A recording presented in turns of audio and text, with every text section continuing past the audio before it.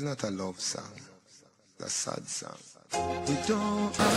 The theft.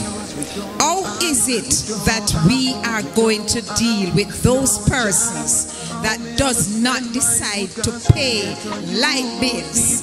I am a white-haired woman. I am very young. I'm just 16 years old. And trust me, when I get my light bill, Lord help me when I go down to JPS. I have to make arrangement with JPS to pay my bills. Just can't bother with that no more. The same bread for you, the same for me. While we make them live in a luxury. Them want we born and dead.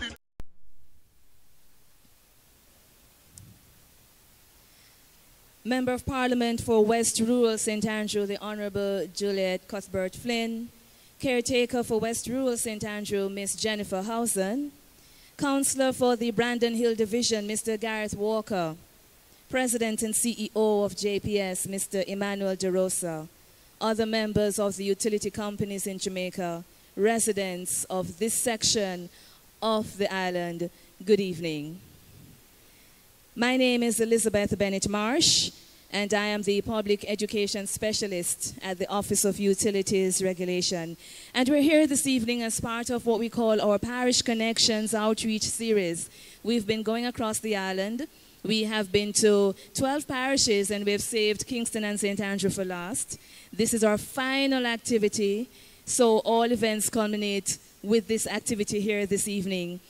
It's an attempt on our part to connect with you, the residents, and to put you in direct contact with the utility companies. So we have brought out not just the utility companies per se, but we've brought out senior executives in the utility companies to hear them, to have them hear your concerns and for you to put your questions to them, because they value your input. Because without you, they would not be able to have a viable business. Am I correct?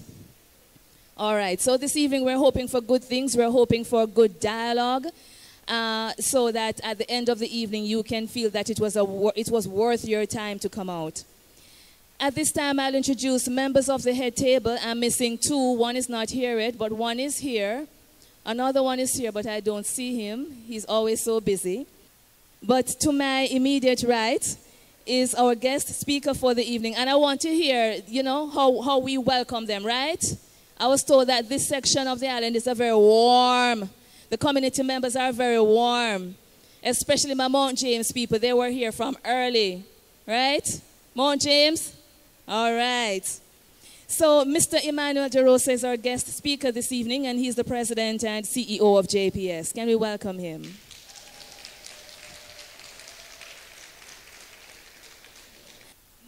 Maselhurt Davis is the Network Services Director of Flow.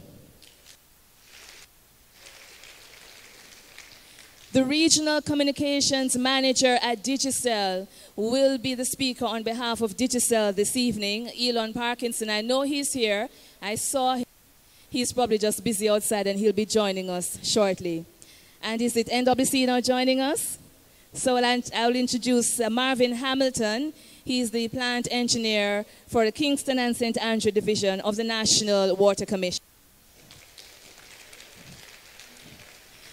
So as you can see, we have Flow, we have Digicel, we have NWC, and we have JPS, and you have the OUR. It's going to be a beautiful evening. At this time, I will ask the Honourable Juliet Cuthbert Flynn to bring greetings. Can we welcome MP Flynn? Thank you so much, Ms. Liz Bennett Marsh. When I met you first, you were just Liz Bennett. So congratulations on that addition. Good evening, ladies and gentlemen. I was really expecting to see way more people here this evening, but I guess some are still on their way.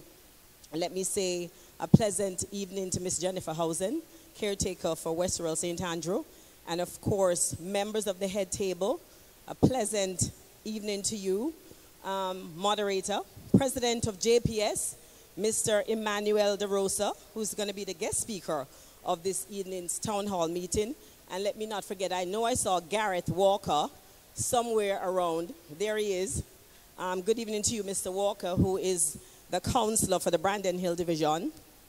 Members of NWC, members of SDC, I know that they've been an integral part of this, of course. Flo, the OUR, JPS, a pleasant afternoon to you all. And of course, a pleasant afternoon to all the members and community members of West Rural St. Andrew. It's really an honor and privilege of mine to serve the people of West Rural St. Andrew as their member of parliament. I must say that I'm grateful for this town hall meeting because often we hear of complaints, a lot of them are directed to me, and then I have to go back and have meetings with the respective persons to come back to you, the residents, to tell you what is happening. So I'm very pleased that this evening you can put your questions to the persons here, to the various utility agencies, and give them an opportunity for all your concerns to be aired. I want to thank the OUR in particular for seeing the need to have this forum so that the people of West Rural can get their answers and the frequently asked questions, as said, and service delivery and make recommendation.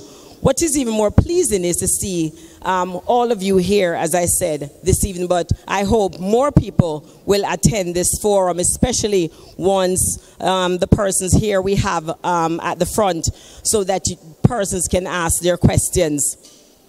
I want to inform you, the residents of West Rural St. Andrew, that I pledge to give 100% support to both constituents and the utility companies to make business easier for all. I will continue, of course, to lobby for street lights with our councillors in the areas that is needed. Potable water. I know that one community, Brandon, in Bowden Hill, they have not had potable water, and that is being put in place right now by with NWC. And so Florence Hill, who was having some issues also with water, I was able to have dialogue with the Vice President of NWC, who came to the community members, spoke with them, and of course is currently addressing that problem. So I know that it works when you speak with a representative and air your grouse, they will be able to answer you in a timely manner. Of course, the Flow and Digicel, I'm hoping that you expand your network so that the areas without internet will be retrofitted, so our citizens, and especially our children who have to do homework, etc., have to use the internet, that they will also be better served. I will, of course, sit here. I'm not feeling too great. I have the flu. I'm still trying to get over that.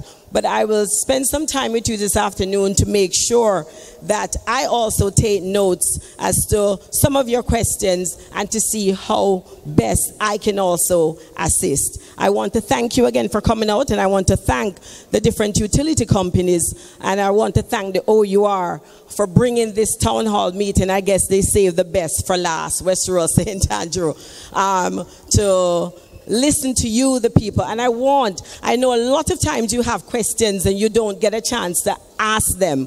I'm going to implore you this evening to get up in front of the microphone and ask those questions, because even when you come to me, I still have to go to them to get an answer. So it's best this evening to bring the questions to the people who can answer best this evening. Have an enjoyable evening, and I thank you so much. Talk a bit about what the OUR does in your interest. So the OUR regulates your major utility services, and we all know what the major utility services are, right? So we know the major sectors are the water sector, the electricity sector, and the telecommunication sector. And the major utility companies under those sectors are the Jamaica Public Service Company Limited, the National Water Commission, Flow, and Digicel. And of course, there are also small providers. For example, Kankara, DEML, they provide water to residents in various sections of the island as well. So we regulate them. And what do I mean by the fact that we regulate them? We ensure that they maintain services and acceptable quality of service to you, the customers. It must be consistent. You must have an expectation that you are getting your utility service in a consistent manner. Of course, we recognize that there will be instances that will indicate a disruption in your service, but you must have a reasonable expectation that if you pay your bill and you go home, that you will have electricity, right? Okay. We developed the framework within which the regulated entities operate. We set the rates and service standards for them, and we operate in an independent and transparent manner.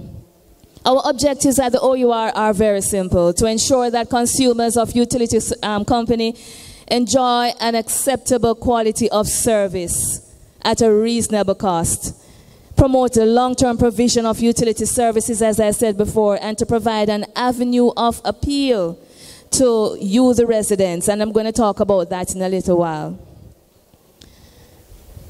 There are various ways to seek redress if it is that you have a problem. We ask you first to go to the utility company with whom you have a problem. If it is that they have settled the matter and still not satisfied with how they have settled it, then you come to us, and that's what we mean by your avenue of appeal. So we want you to give them an opportunity to address your concerns first. It's only fair, right? And you say you can come to us and you can say, well, I give them a chance and I'm still never settle it according to how I want to settle it, so I'll go into the OUR. That doesn't mean that we're going to necessarily always settle it in your favor. But at the end of the day, you must have felt that your issue was dealt with fairly and in an unbiased way. And we have developed guaranteed standards for you, the customers. So you should all have copies of what we call the guaranteed standards. There's a blue pamphlet and a red pamphlet. One is for NWC, one is for JPS. And these are basic service standards to which you, the company, you, the customer, should hold your utility customers accountable. We have developed 18 guaranteed standards for Jamaica Public Service Company and 17 for the NWC. And if any of them are breached to you, you are to be compensated, whether by way of automatic compensation. This is no better. All right, okay. Whether by way of automatic compensation or you fill out a claim form to get your compensation. But you need to know about the guaranteed standards so you can hold them accountable. All right? So when we talk about wrongful disconnection, when we talk about guaranteed standards, what do we mean? Wrongful disconnection, let's take that one. And that applies to the NWC and the JPS. So if it is that you are wrongfully disconnected, you know you pay your bill a week ago, and you call them and they say, oh, I never meant to come to lot 102, I really meant to go to lot 104. They acknowledge that there was a wrongful disconnection. They acknowledge that the system is showing that you have paid your bill. That's a wrongful disconnection. And that's a special compensation because it's an inconvenience to you. So you are to be compensated. That's an automatic compensation to you on your next bill. If it is that they take longer than 8 hours in the case of NWC and longer than 5 hours in the case of JPS to reconnect you after a wrongful disconnection, then that's another compensation. If it is that you know that you really never pay your bill, but you pay a part of it and they disconnect you, you go and you pay everything that's outstanding, including any reconnection fee, and you have waited 24 hours in the case of NWC and JPS and you still have not got back your light or water, then that's another breach and you are to be compensated. How many estimated bills should you get back to back? Somebody said 2. No, somebody said none. That would be ideal, right? Somebody said 1. The number of consecutive estimated bills that you should expect to get, providing JPS has access to your meter, is 2.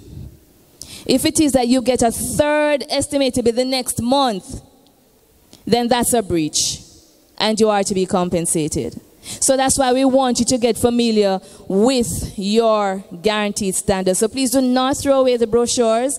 Please go and just keep it in your house so that if anything, get acquainted with it. So if anything comes up, you can always go back to it and make reference to it. And when we say automatic compensation, we mean that you do not have to claim. But we urge you to be aware of what the breach is so that you can call them and back them up and say, listen, remember last month when you wrongfully disconnect me on this day and I never come back until 2 days later, I don't see it on my next bill. And if you don't see it on your next bill, that's another breach. All right? So when we talk about compensation, what we're talking about, is it worth your while? In the case of JPS, if it is that there's a breach committed against you, that is $1,650 that should be credited on your next bill. And for every breach that's committed, that's $1,650. Right? For commercial customers, it's 4 times the customer charge. And that varies depending on the rate, whether you're a rate 20 or 40 customer, etc. There's a special compensation category, and in that category is like wrongful disconnection, etc. And that is 2 times the reconnection fee. So we're looking at over $3,000 for each breach that falls under the special compensation category. For NWC, it's 4 times the service charge. So for residents, your service charge is about $758. So 4 times that is over $3,000. That's what you should get back for a breach. And for commercial customers, it's also 4 times. And of course, it varies depending on the size of the customer. There's also a special compensation category. Now, this is just a brief glimpse at some of the figures that the 2 utilities have had to pay out as a result of breaches of the guaranteed standard. So for the period July to September last year, those are the latest figures we have right now. JPS identified that during that 3-month period, they committed over 13,000 breaches to customers against the guaranteed standards. And it would have incurred a potential payout. That means that all of those breaches would have seen them paying out to over almost $28 million. Because we have now converted most of JPS's guaranteed standards to automatic, which means you don't have to claim, they have paid out 100% of that to customers. All right? For NWC, they have identified that they've committed 672 breaches, which would have attracted a potential payout of $2.1 million. However, they only ended up paying out just over $900,000. And that's because a lot of persons did not claim for the breaches. Sometimes they can't be bothered, and sometimes they really don't know. And so we feel that knowledge is power. So what are we doing for the telecom services? We have drafted a quality of standard for the telecom sector, where we're going to hold them more accountable in a similar manner that we do for the JPS and the NWC. And we're expecting that to come on stream this year. Some recent actions by the OUR. Sometimes we take decisions that is in your interest, but you may not be aware of it. So do you know that we have another area code for Jamaica? Yes? Who can tell me what that area code is? 658. And what is the implication for you come May 31 this year? You'll have to dial 10 digits, right? So we have identified that in another few years, Jamaica will run out of numbers under the 876 number. And so in preparation for that, we have got another area code so that whenever numbers run out under the 876 code, we have the 658. But the immediate implication for you is that come May 31, you're going to have to start dialing the 876 in front of numbers that you want to, you're dialing out. And we're getting you into that behavior change, because once the 658 comes in, it's very, very likely that your number will also be under the 658. Somebody will have your number, and the only difference will be what? The area code. So come May 31, start dialing and start putting in 876 in your phone from now. So if you're saving numbers in your phone, 876 go in front of it. Not 1, you don't need a 1, 10 digits. Perfect 10. All right, we also make decisions about our recent decision regarding JPS's tariff application. We had developed a special category for path beneficiaries. So they'll be paying a little less than what residential customers pay. So please talk to JPS about that. And we also developed a new rate class for mega companies. Does anybody know what number portability is? I hear a bright spark.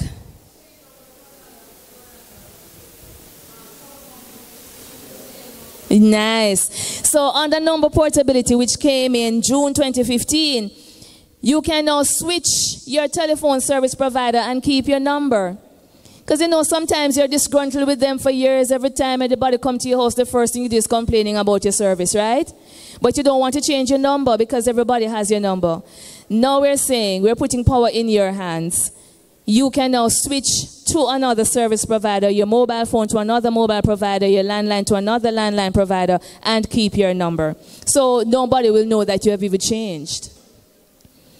All right, so Parish Connections, as I said before, we realized that consumers were not always aware about their rights and responsibilities. We want to put you in direct contact with your utility providers as well as the OUR.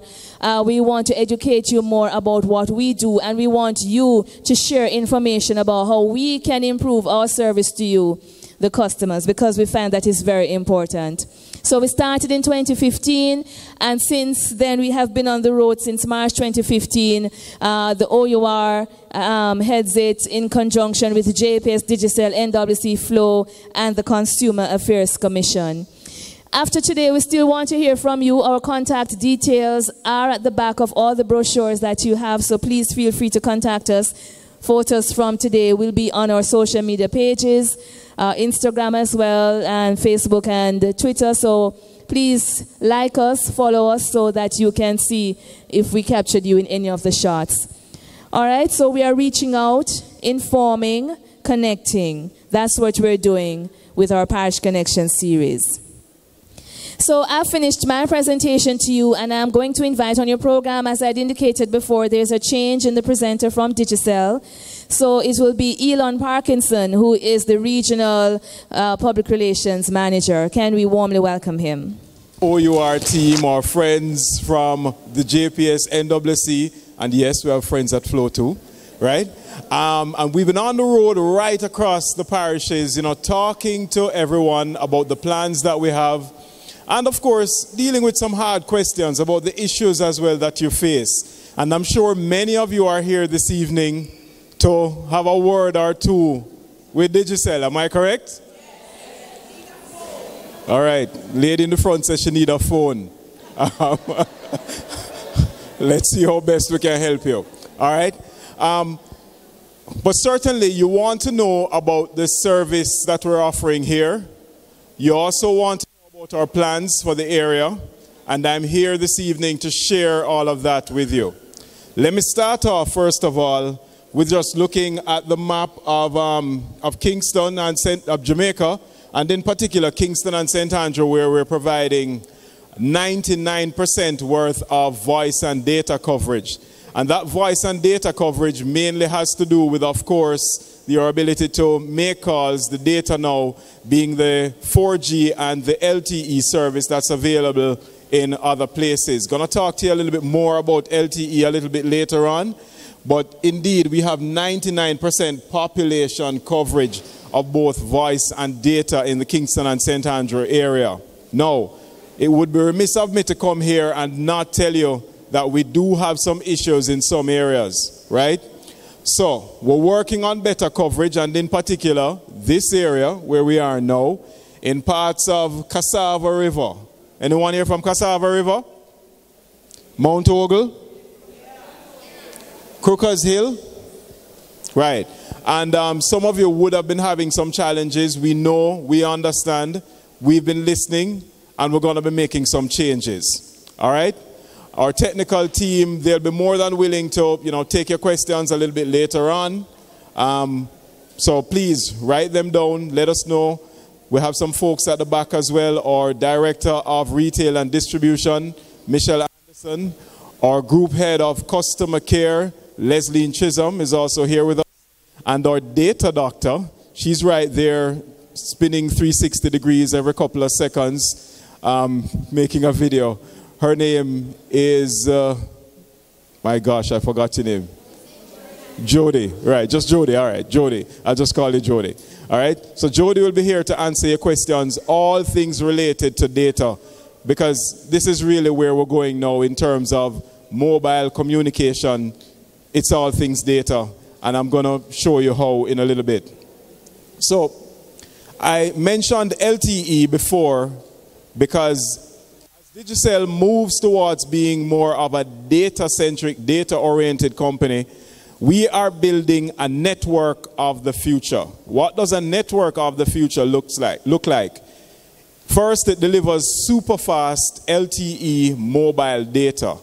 And for those of you who live here, but you travel into the deeper reaches of the metropolis, Half Tree, Manor Park, Constant Spring, and those places, you will feel the difference of LTE technology. We've installed it. We were the first mobile network to install LTE in Jamaica. We rolled it out in June 2016.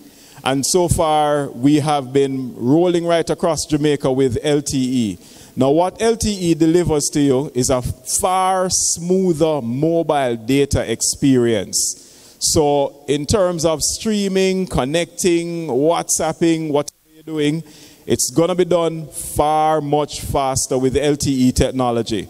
Right now, up in this neck of the woods, you are experiencing 4G speeds in most cases. And 4G speeds, in comparison to LTE, well, LTE is about 10 times faster. Just imagine the possibilities that's going to bring to your community, right?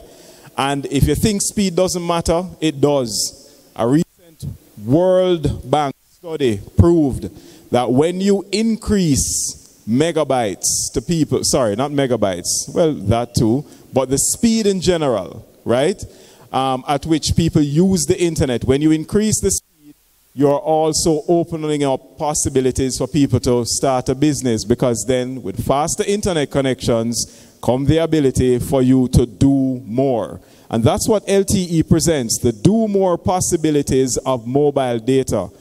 Digicel is first and indeed fastest when it comes on to the delivery of LTE in Jamaica. We intend to maintain that position, but not just maintaining it for maintaining its sake, maintaining it so that we're giving you the data, you the power to use the data to make your lives better. Your kids can do their homework because they have a faster connection. You can set up a little business and even take your orders that way because you're able to transmit information very quickly and in real time.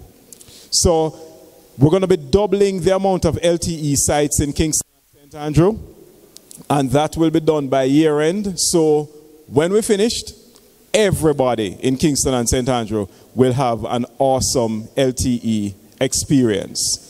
We can talk some more about coverage a little bit later on in the Q&A if you have any questions, but I want to also move on to another aspect of your interaction with Digicel that you consider to be important, and that we'll also want to just break it down this evening for you to share some more about it.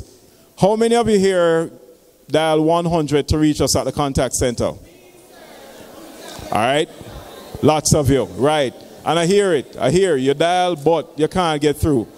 And why? Right? Traditionally, you knew calling 100 to be the call center, and the call center takes calls, right? But the face of technology is changing. Just like LTE earlier, we're told that we're moving away from the whole idea of just minutes and voice and whatever into megabytes and giving you tremendous possibilities with megabytes. You now have also additional possibilities when you call our contact center. And we'll call it a contact center because it's more than calling. It's also, it's about, more broadly speaking, making contact. What does making contact look like, right? Your calls, right, traditionally would just be up here. Phone, that's it, you talk to somebody. Now, look at how dynamic it has become, because so many of you have smartphones. By a show of hands, how many of you have smartphones in here? Smartphone owners, hands up, please. I'm sure it must be a lot more than that. All right. But look, so with your smartphone, right? With your smartphone, and importantly, with the My Digicel app, right? you are able to chat with an agent instead of calling, right? You're able to even reach us through social media instead of calling. You're able to even send an email instead of calling. You can even go to our website and check the knowledge base on the website to have your questions answered instead of calling. You can also go to the website and again use the My Digicel app instead of calling, right? Getting to that in a little bit, right? Now, we have, for those customers who don't have a smartphone, but you still need to reach the contact center, the interactive voice recording option is still available for you, right? There are a lot of self-help options there if you use it. And we also have what we call the UMM menu. It's simply that little menu that pops up when you dial *147 number sign for services, right? But again, in red, you don't have a smartphone, you can't do all these things, you can still make a call and reach an agent. All right? So we're broadening the possibilities for you. I explained to someone recently that I used the 800 number for a very popular airline to book a ticket recently, and I didn't speak to one person. It was just an interactive voice that was there asking me where I want to go, when I want to leave, gave me the options for travel, and I just kept speaking right along until I finished, paid for the ticket, and that's where the technology is going. That is essentially where the technology is going. I'm sure many of you, right? Back in the day when gas done on Sunday, right? You probably call up somebody and see if them can bring some gas up the hill. And now you send a WhatsApp message, right? So instead of having the gas man on speed dial, you probably just have them in your WhatsApp. And you send a message real quick and say, look, gas done, run, come, right? That's where the technology is going. And so we really want to help you to use it some more. Join us on the social media pages, and we'll be happy to have the discussion with you about how we're going to be moving forward with a better customer care experience using the contact center. But look, that's not the only feedback you've been giving us, right? A lot of customers have been giving us feedback about data and credit. Here today, gone tomorrow morning, right? We're being honest, right? No holds barred. We're having an open, honest conversation this evening, right? And you've been speaking to us. We have been getting the feedback, social media, the contact center, right? You've written letters to the newspapers. In fact, the OUR, they've gotten in touch with us too to say, hey, customers need some clarification about these couple of things. Help us. And indeed, we jump in and provide the help and clarification to the customer, right? But Digicel doesn't just, hear you talk. We also listen. It's an important component of the experience of the relationship with the customer. We have to listen, right? Because without listening, we simply can't change. And we're changing. And what does a changed Digicel look like? You haven't seen all of it yet. But so far what we've done is to address this issue where you have a smartphone, you get some credit from abroad, or you add some credit now, you left your mobile data on, it accesses the network, you pay for mobile data at the pay-as-you-go rate of $50 per megabyte, and boops, the credit gone. Right? Thing of the past. Thing of the past. So what we've done is to make sure that you have no automatic data overages. You will not have that experience going forward. If you have your mobile data left on and you have credit, your phone is attempting to connect to the data network, you're going to get a page that comes up that says, look, you're going to connect. Do you want to? And if you want to, rate, by the way, we've dropped it from $50 per megabyte to $20 per megabyte, a whopping 60% drop, right? Because we've been listening and we've been changing, right? Thank you. Now, it's up to you if you want to pay $20 per megabyte to use the internet. Because quite frankly, you can get a far cheaper plan for which you could pay only something like about, in some cases, 50 cents per megabyte. Okay? And you have the option there as well. I'll tell you about those plans later on. But we've also done some other things, right? We've ensured that the My Digicel app, which I encourage all of you to download and use, it's very simple, very easy.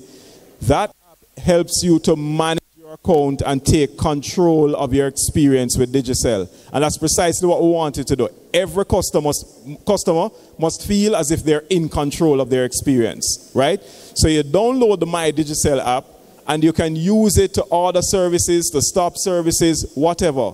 But you are in control. You track all of your usage. It's a free download. It's free to use. Whether or not you have the mobile internet service, you can still access the My Digicel app and use it, right? This is all about putting our customers in control, all right? So as we put those measures in place, it also opens up now the possibilities for us to offer you better things. And what do those better things look like? Well, we say big things are going on, right? Because we can't have you speaking, we can't have us listening, we can't have us changing and not coming up with big things. All right? So, with that, we have launched a brand new suite of data plans. And again, this comes from listening to you. So, for everyone here taking a look, right? Let me just turn it a little bit for the folks on the other side right there, right? This is all from you. Between about August to November, December of last year, we've been having a bunch of listening sessions. We call them focus groups with customers, right?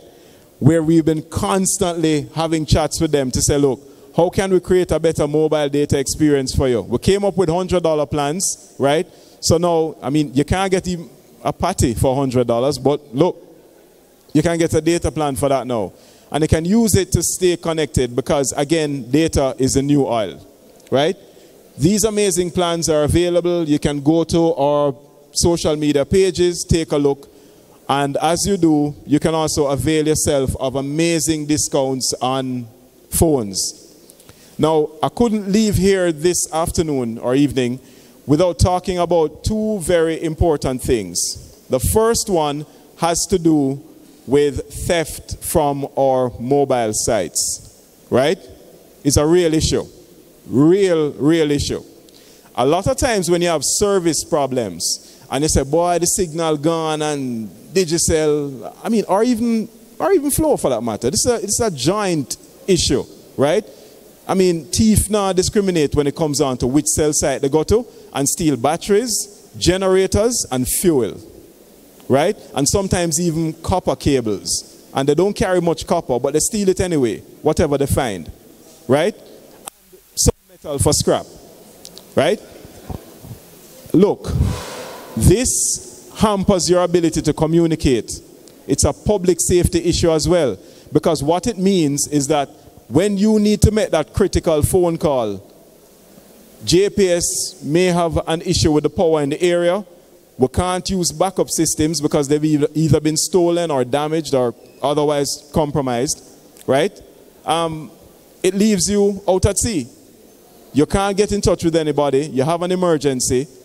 And because of the indiscretionate behavior of somebody who went to a cell site and stole the batteries or the fuel, you are out of service, right?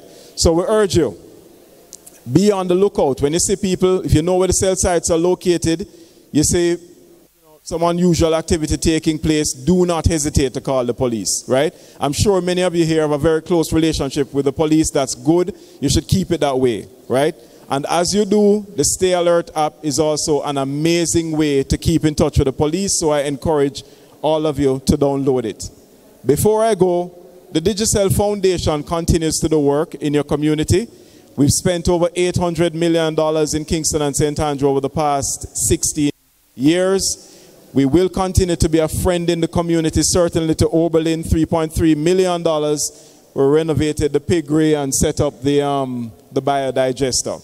All right? A little later on, you'll get to ask your questions. I want to thank you again for giving me a listening ear. And as always, thank you for being very loyal customers of Digicel. Good evening. Thank you very much, Elon. And I did promise you that the presentations will be short but very, very informative to you. I did not explain the format of this evening, but I think you can see it from your program, where we're going to have members of each of the utility companies, as well as OER. I've already made my presentation. They will be making short presentations, and then afterwards we'll open up the floor for you to ask your questions. MP Cuthbert Flynn, I think you'll be happy to see the audience now. It has really swollen. I'm happy. So I think I have to go fill air again while NWC loads up its presentation. What do I talk about? I don't know. I hear that we have Mavis Bank. Mavis Bank is here? No? Mavis Bank not here? Or there's one lone hand and I see two hands. All right, welcome Mavis Bank. Which other community did I not mention? What's that? Above Rocks? Above Rocks is here. Nice. Essex Hall. Mannings Hill. Of course. Let me hear you, Mannings Hill. All right, you are in the building. Mount Salem. Mount?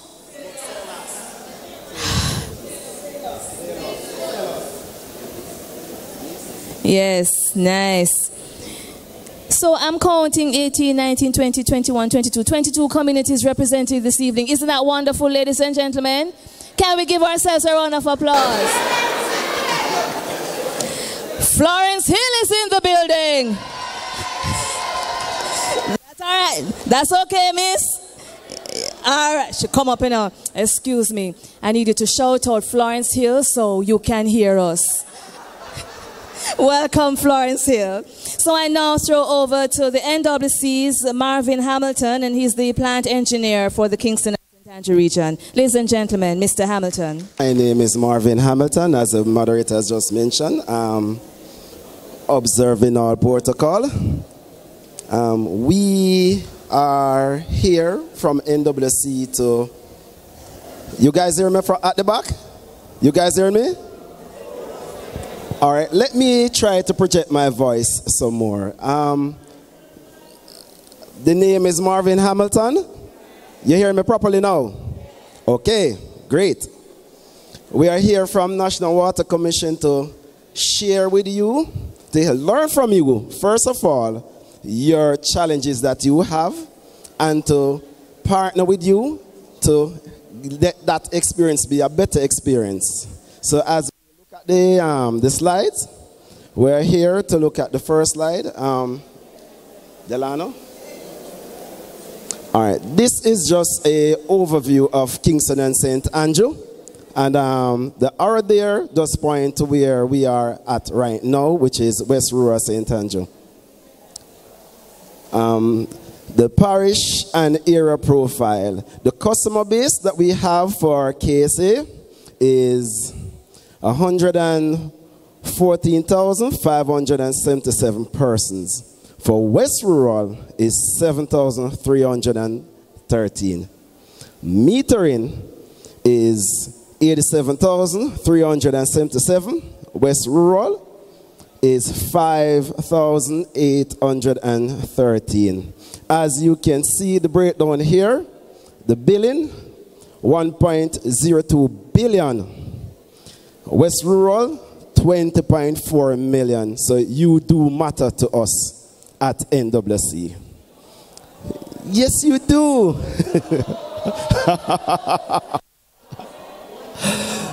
Commercial accounts, 10,802. And West Rural, 259.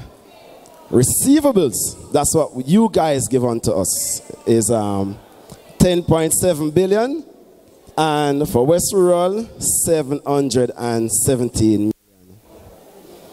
I know you guys are going to partner with us when we are through.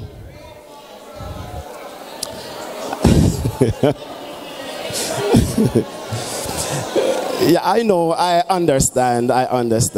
But we are here really to partner with you guys. So just give me an opportunity to hold the questions for now. Just give me an opportunity to just go through the presentation, and we can address any question that you guys have at the end of the presentation. Ladies and gentlemen, I know we're going to have a good dialogue this evening, correct? And as part of that dialogue, we owe it to NWC just to make their presentations, and then you will have ample opportunity to ask your questions. Are we agreed? Yes. Thank you so much. Yes, thank you again, my fellow people. All right, our current water production for just the parish of Kingston and St. Andrew is approximately 1.2 billion in terms of water. The sources for, we had actually looked at just West Rural. So the sources in this particular area is approximately 15 sources.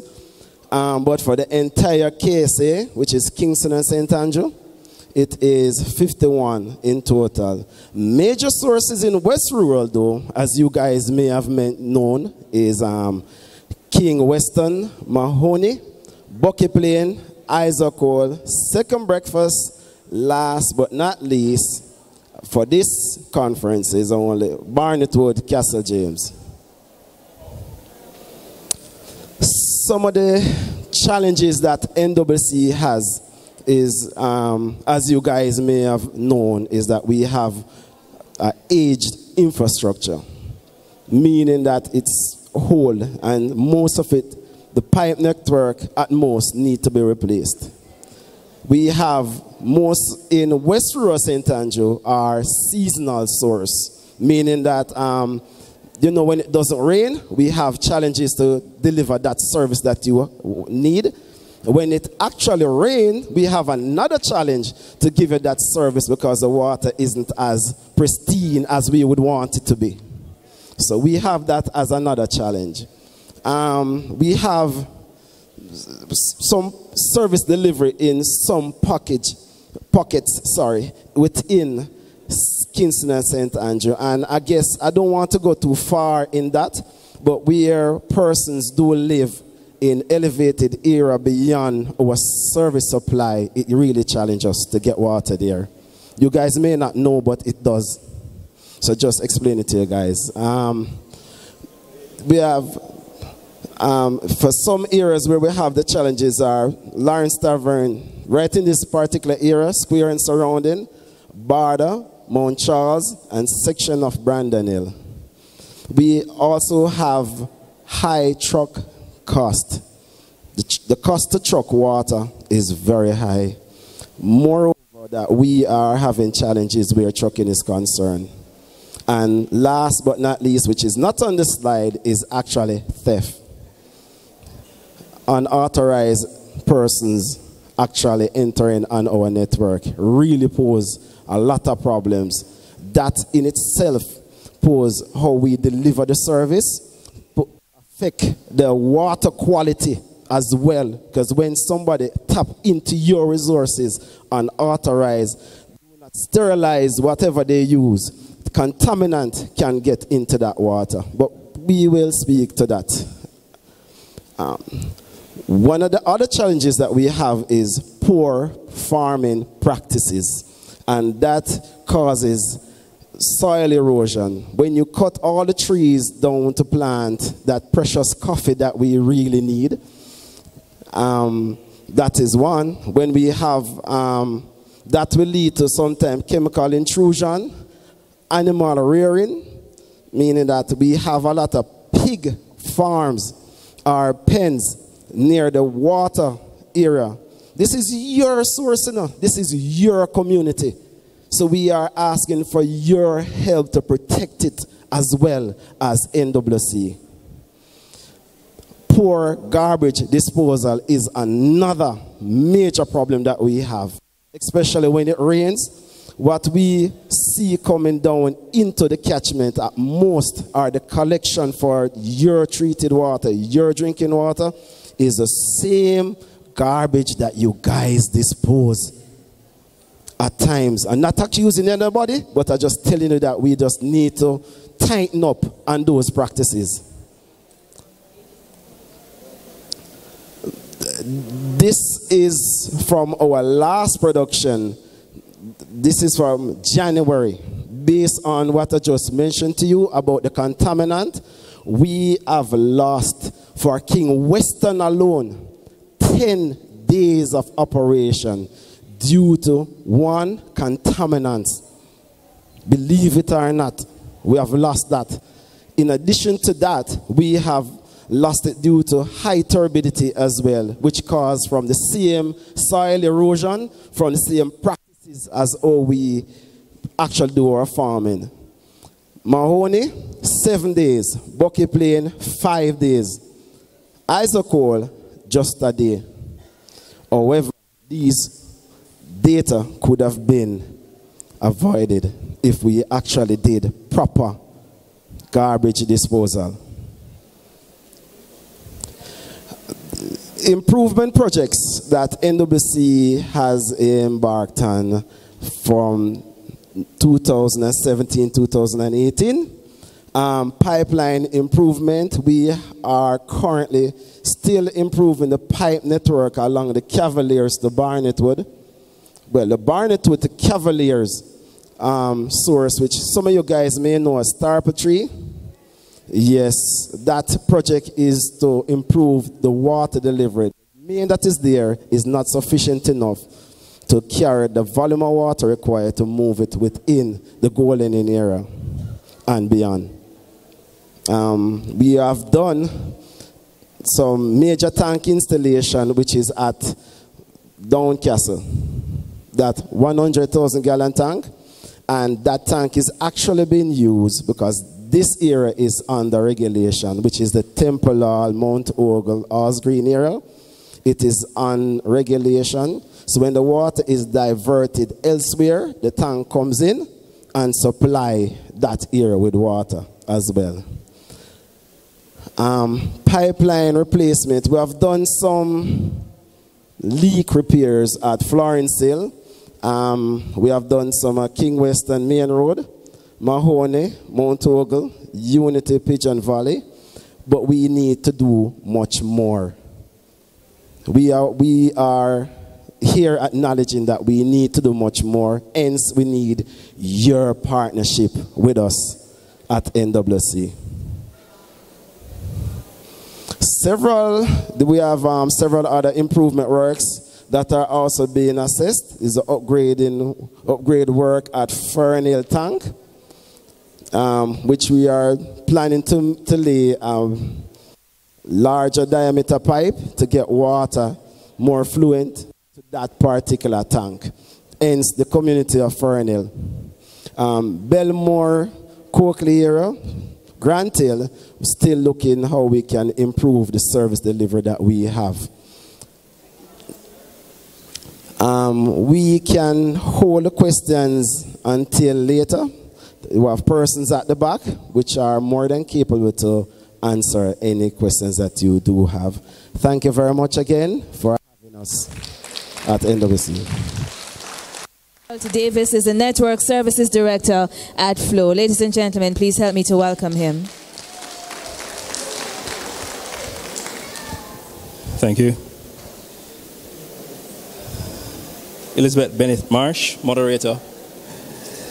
MP, Juliet. Good evening. All right.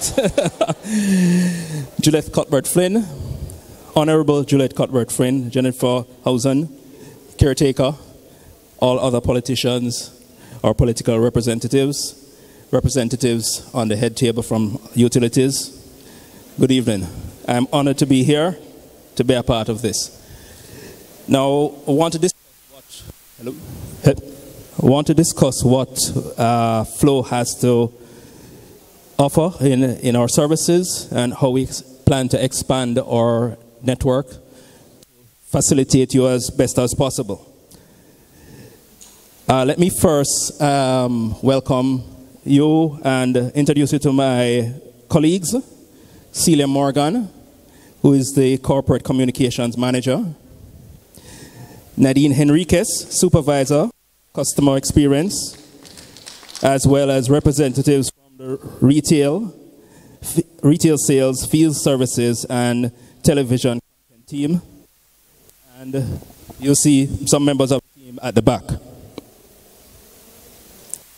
Now, for our mobile infrastructure, we have been transforming the network over the past 3 years, since 2015, 2016, into 2017, first implementing and transforming our 4G network, and also expanding that into 2017 for our LTE services.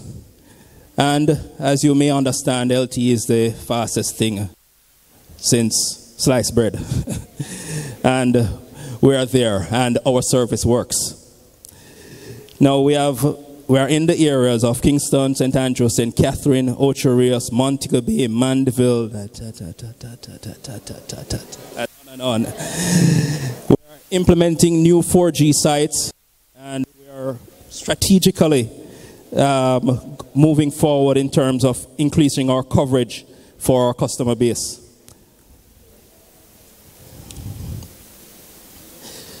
Now, there are a number of things that we are doing. We have also on the fixed side, we have a system that is called HFC. It's basically your platform that provides to you television, telephone services, and internet services. And we have been implementing this for many years now. And what we have seen is that where we have our aerial cables, the cables that run on the power lines, we see a lot of situations where we are vandalized, we get burns, where accidents happen and cause your services to be out. So what we have done is taken a strategic position to start burying our services underground. So we have the Stone Hill area that was done in last year, Constant Spring, Montego Bay, St. Catherine, Westmoreland. So these are strides that we have taken thus far. Other areas and other services, we call it VDSL or ADSL, that is with your telephone lines and internet. But now we have expanded that to now offer a triple pay package. And these are in areas in these communities: Above Rocks, Border, Burnside Hill. I'm not hearing anyone. Dallas, Dublin, Gordon Town, Lawrence Tavern. Oh, okay. Mahoney, Maryland, Mount Charles, Pine Grove, Red Hill Square, Red Light, Rock Hall Square, Santa Maria, St. Christopher, Temple Hall, Toms River, and for 2018, March 2018, we should be finished with Cypress Hall, Dallas 2, and Mount Ogle. In 2018, as we expand our coverage, we are implementing 125 MSANs, the same VDSL that we are talking, and allowing you to be able to experience our triple play experience. So we are going to the Florence Hall, Guava Ridge, Paradise Road,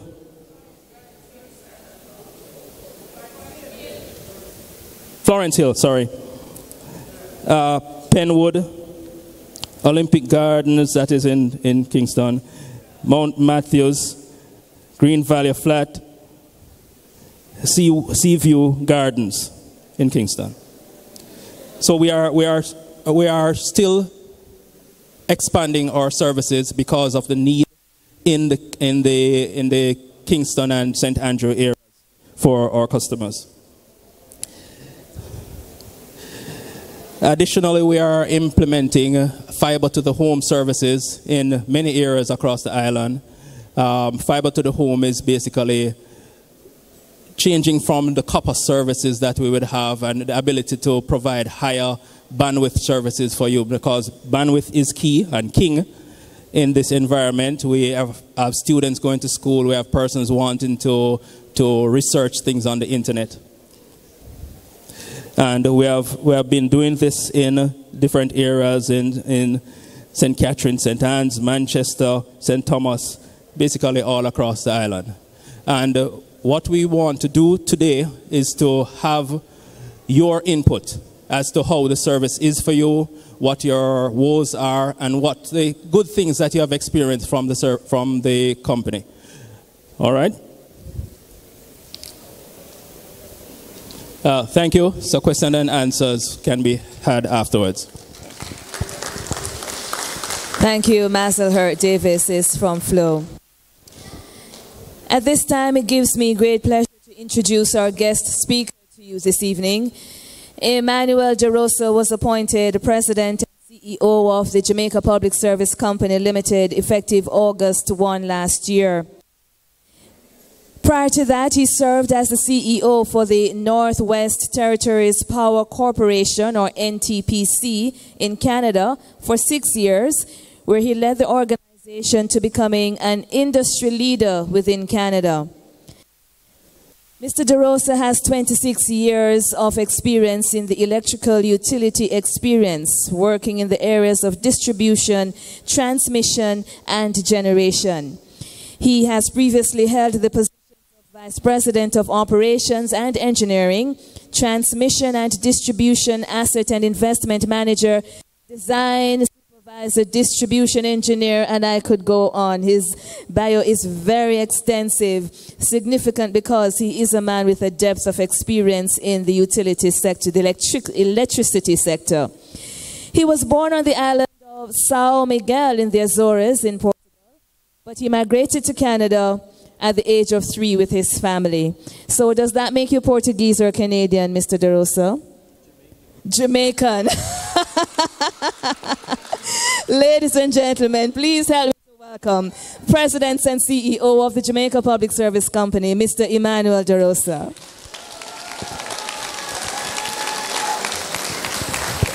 Thank you very much, Elizabeth. And that's in fact true. I used to refer to myself as a Canadian. More and more, I just say, look, I'm Jamaican.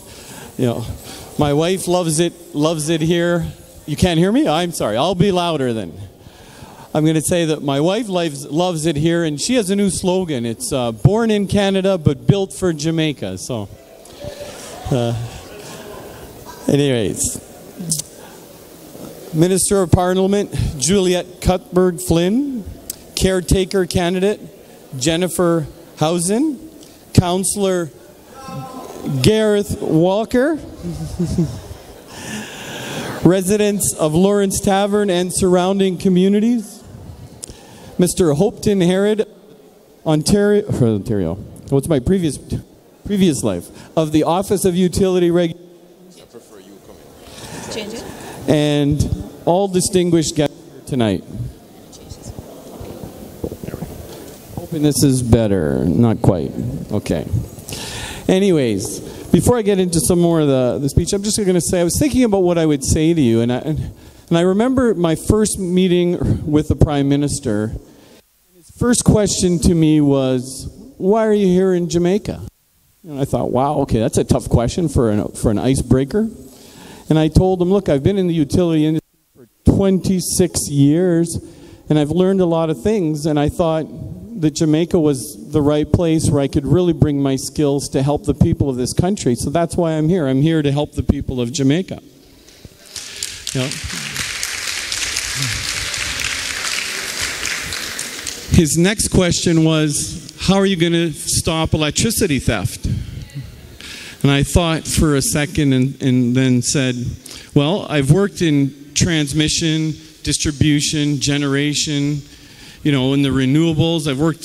I started out as a design engineer, then I ended up as a CEO. So I've worked in pretty much all areas of the utility industry, and so I can solve problems in pretty much anywhere in a utility industry that may be thrown at me, or maybe not that exact problem, but a very similar one. but not quite this one. So he kind of looked at me and I said, but I'm a student of life and I'll continue to work on it until we finally solve it. Anyways, I'm very happy to participate in today's meeting and bring greetings from the entire staff at JPS and bring remarks on behalf of JPS to you.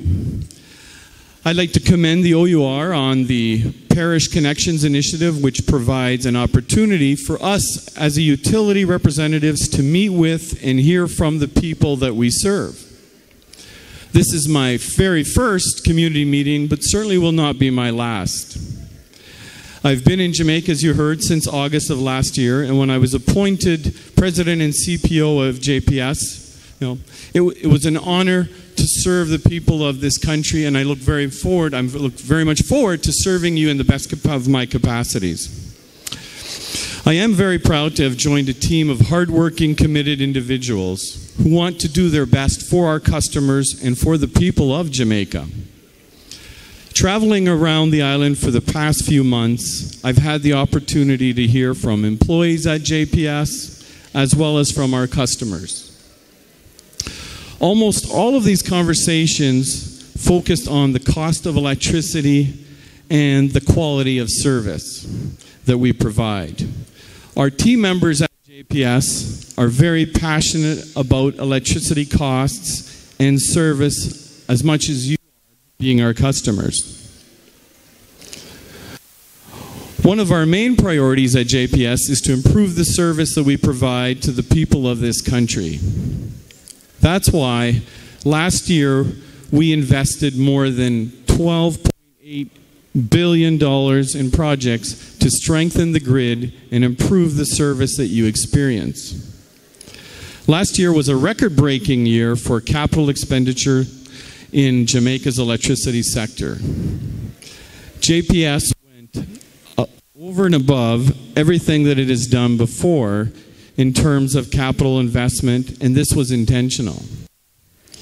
We assessed our service levels, planned for where we wanted to take this company and our country, and decided that it was necessary to make significant investments of capital to achieve these goals. We invested in projects in all areas of operations: power generation, delivery, and customer service. Our main projects for 2017 included the overhaul and maintenance of power generating plants, which will improve their reliability and efficiency. The rollout of smart meters in several communities as we continue to build out our smart grid infrastructure, improving our efficiency as well as building upon our accuracy for our billing. Upgrading our distribution voltages to offer improved power quality to our customers, and the LED street lighting project, which reduces costs, improves lighting, and we are continuing with this year. Last year, we touched over 50,000 street lights. We did 18,000 repairs, and we installed 36,000 LED street lights across the country, of a total inventory of about 105,000. So we effectively touched half of all the street lights in this country last year in some form or manner. But I know thank you for that, but I know there's a lot more work to be done on street lights, and I expect to hear a lot about them tonight. We're also invested in strengthening the power delivery grid infrastructure by changing poles and lines to provide you with more reliable supply. We introduced more technology to help us detect and respond more quickly to power outages. In 2017, we also invested in expanding our prepaid metering service and putting in infrastructure to get service to communities that did not have safe, reliable electricity before. You may have noticed that we've been doing some work right here in your own community. Significant work has been done on the power line that supplies Lawrence Tavern and in the surrounding communities. We have invested in streetlight repairs, pole replacement and rehabilitation, transformer replacement, and lightning mitigation. While we're not where we want to be, we are already seeing tangible improvements. Our customers on this feeder are experiencing fewer and shorter power outages. Last year, we saw a 14% reduction in the number of power outages to our customers in these communities compared to 2016. Most significantly, there was a dramatic reduction in the duration of power outages. As a result of the new technology that allows us to respond more quickly, and in fact, we saw a 58% reduction in the duration of power outages for this area.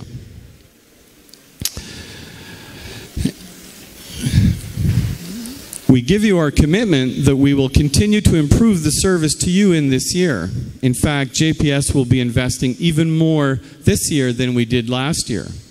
We are projecting an investment of $15 billion in capital projects in 2018 to provide our customers with even better service over the coming months. Another top area of concern among us for our customers is the cost of electricity. Even as we continue to increase our investment in providing you with better service, one of my objectives is to explore every option possible to keep the price of electricity affordable for the people of Jamaica. And we are starting right inside our own company. In the last few months, we've done a thorough assessment of our operations and have started to take steps to ensure that we operate as efficiently as possible. This includes staff rationalization in some areas, but I commit that we will not compromise our service to you. One of the things that keeps electricity prices high is the cost of oil that Jamaica has to import to generate power. That's why we're looking at different fuel sources. We will be placing even more emphasis on renewables in support of the national strategy to achieve fuel diversity in the energy sector. JPS has already made significant strides in helping to diversify Jamaica's energy sector by facilitating the introduction of LNG or liquid natural gas. We plan to take fuel diversity even farther by becoming more involved in renewable energy. As a tropical island, we have the abundant resources of the sun, water, and wind, which we must explore in a much deeper way going forward. Electricity theft is another area on which we're focusing as we seek to improve the service to paying customers and keep electricity costs down. When people steal electricity, they are not stealing from just JPS, but also from you. This places greater pressure on our infrastructure and compromises the quality of service that we can provide you while sending up the cost of electricity that we have to sell you. Most of you would be aware that for years, JPS has been grappling with the problem of electricity theft. In many cases, as soon as we remove the illegal connections, people put them right back up. Persons have gotten so creative in finding ways to illegally extract electricity that identifying electricity theft is sometimes like looking for a needle in a haystack. We will therefore be increasing our use of technology in 2018 as part of our strategy to tame this monster and ultimately bring down the electricity rates for our customers. This includes a $3 billion investment in smart metering technology alone. But we need your help in this area. As honest, hardworking people, you should not allow persons to steal from you and send up your bills. Don't tolerate it in your community. Report electricity theft to us at JPS and to the police. Electricity theft is a crime, and we all have to work together in order to solve it. At JPS, one of my key priorities is safety, and this is safety for all around. Safety for the JPS employees and safety for you, my customers, and the general public. While electricity brings convenience and makes our lives more comfortable, the generation, transmission, and distribution of this commodity comes with real hazards, and we all need to be conscious at all times. I would love for all of my employees and my customers to go home to their families intact at the end of each and every day.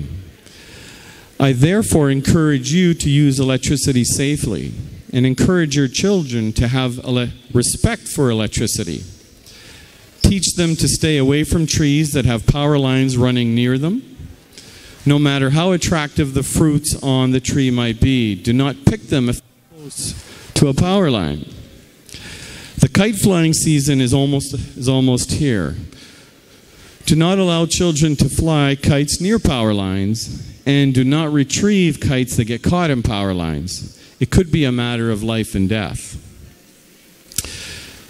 And finally, customer service improvements remain a top priority for us at JPS. Our focus is on providing greater convenience and more options for our customers. Today I have with me Senior Vice President Blaine Jarrett. I was going to ask you to stand, Blaine, right over here.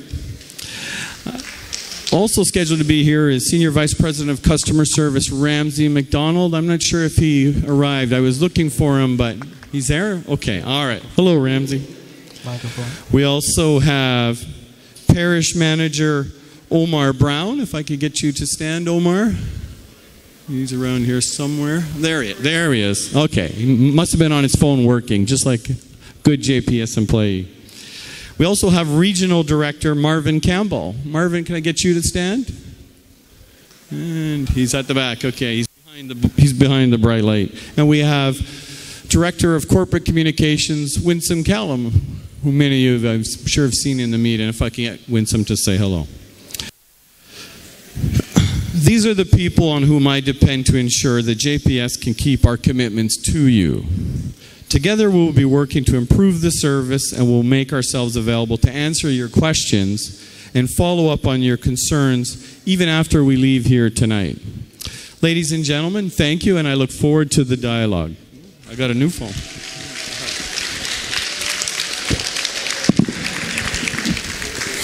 Thank you very much, Mr. DaRosa. So, ladies and gentlemen, one of the common themes that you hear in several of the presentations this evening is theft. Yes? So theft continues to be a serious issue among the utility companies. It's a very serious issue that has long-term implications for us, the customers. So we need you to be vigilant. Look out for persons, because we're assuming that there's nobody in this room who is stealing water, light, or... Why you put up your hand? No, we cannot. No, I did not hear that. I did not hear that. That's not supposed to happen. Huh? All right, the man put up his hand and said, yeah, may I thief it? May I thief it? I don't, no, not supposed, because it has implications, ladies and gentlemen. I'm pretty sure that we could see a positive impact on our bills if it is that we manage to cauterize this problem, especially electricity bill. Yeah? It is not good for the remainder of us well-thinking and bill-paying customers. Right, ladies and gentlemen? Right. All right, so it's now time for, if I could just get Gordon or Sherton to come with the mics. We're going to ask you, how do we do it's now time for your questions. Mr. DaRosa may not be able to stay with us for a long time, so if you have any questions for JPS, although his senior team members are here.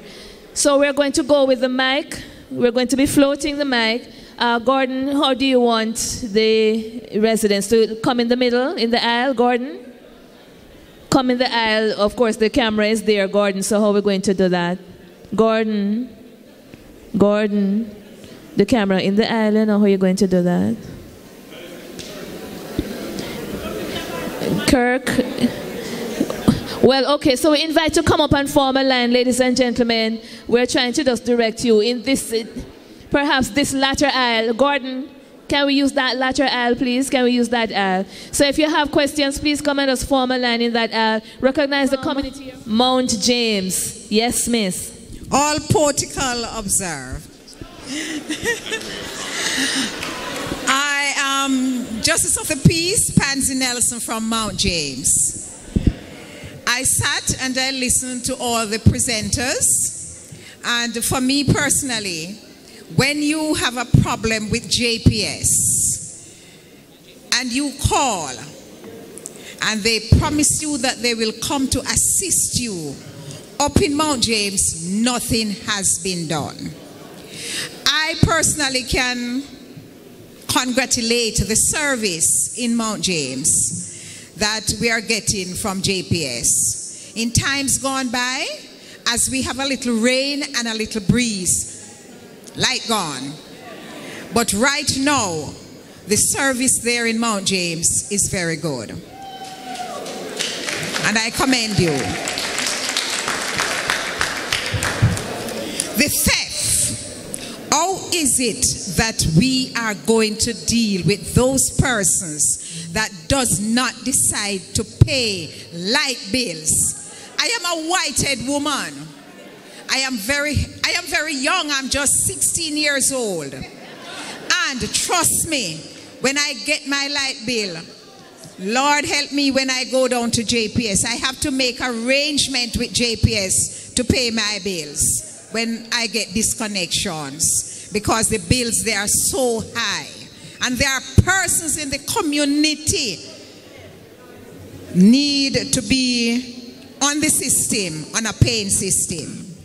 I am very happy to be here this evening, and I would like to ask of Digicel, if you are over on a flow system and you want to come to Digicel, what must we do? All right, so that's one question. I'm trying to cap it because we have a long line. Yes. And I gave you a nice opening statement. Yes. So one more. Thank you, ma'am. I assume we finish. One more question. One more question. Yes. I am very sorry to know that there is nobody from the Works Agency here, nor from Agriculture, because for me personally, I'm coming down. The other day I went to my doctor and he told me that I was pregnant and I was carrying a triplet. And while the taxi man was taking me from Mount James to the University Hospital, all 3 babies gone.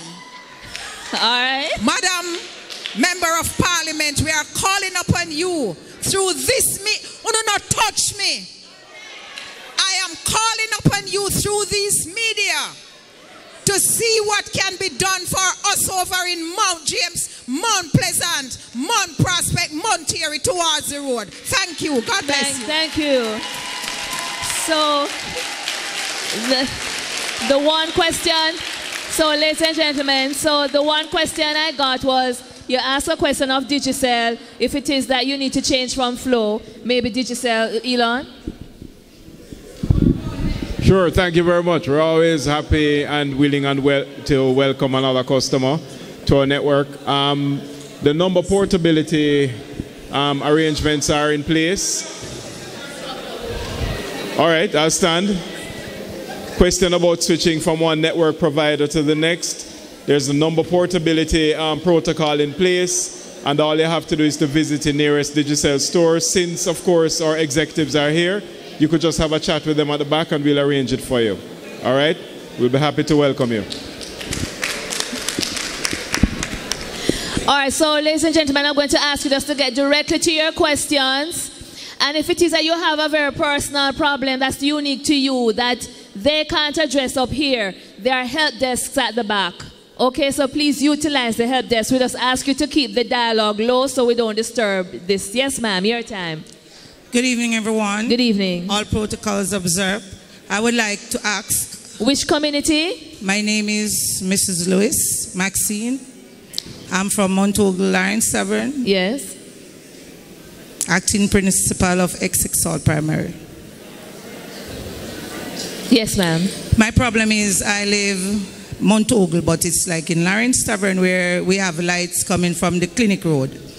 Most of the time that the lights go out, burn up the things in the houses. I have asked them for a coated wire, you know, because it goes through the bamboo. Nobody have answered us. So most of the time our lights are out for days, 3 days, 4 days. When it burns, the wire burns. So I'm asking, what can you do for us in that area? The Clinic Road going down to Rosal. What can you do for us? For flow now, I also have problems with flow. Sometimes my internet is out for weeks, a month. I speak to them. They say they would reimburse me, but I don't get any reimbursement. I am asking, you also have a package going. I was asking if I get your package deal where you give me internet, cable and everything, would it go like that? Would I be out with of cable, internet and everything for a week? Because I have a straight line from Flow. I'm probably the only person in the area, a few of us. I still have that line. And can you do anything for us about charging us that line fee? Please and thank you. Sure. So there was one question in there, was that the lights were out for 3 or 4 days in your home due to a power outage? Yes. Okay. And well, there was burnt fire on the lines and we reported it, but nobody answered. We talked to those on the telephone, you know, they said they would send a truck, but for days. Yeah. No, I do agree. I agree with you that having your power out for 3 or 4 days and things going on without response from our crews is unacceptable. When you look at the average outage rate for Jamaica, the average customer in Jamaica is without power for about 26 hours per year. And while that's a vast improvement from where we were at, there's still a long way to go. You know, we're not going to reach the standards of, say, the US or Canada, which in the main grid, they'll see power outages per year of 2 to 4 hours. But in my opinion, as a country, for us, a reasonable target would be something around 10 hours, which means we need to cut the power outage rate still in half. So we'll be working on this. You know, we've made some improvements. We're going to continue to improve. I do ask that you speak to some of our representatives and say, look, this is my specific situation. 3 or 4 days, in my opinion, is unacceptable to be reaching out to the electricity company, to JPS, and not getting a response. Okay. We know that there are some areas where we have challenges in terms of service and restoration of services. As indicated, we saw situations where we were impacted by vandalism, lines being cut or accidents. And these things usually take time. Sometimes we have to wait on other utilities to put poles back in place before we can run our lines. But for your specific situation, though, we'd want to get that information from you so that we can help you. And for my young friend who wants to switch, we don't want you to switch and want to switch back. So if we can have the discussions with you also. Okay, good evening, everyone. Good evening. My name is Tanisha Gordon-Allen. I am from Brandon Hill community. Well, I have a problem with the lights because where I am living, we have a church up the hill and not getting any light from the 220. And we come down by JPS 2 times and they said they will send their team. When they send the team, we pay for the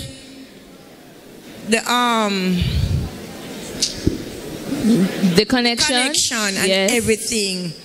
And when they come to put in the meter, there is no light. And it is a church, and you know that church cannot thief light. So we want to know what JPS will do for the church. Because I'm telling you the truth, we cannot do without the light. And it's 2 times we come down there and 2 times we pay for it. Yes. So we need the light. So if we not get the light, we have to go take liquor. Yeah. Because I tell you the truth.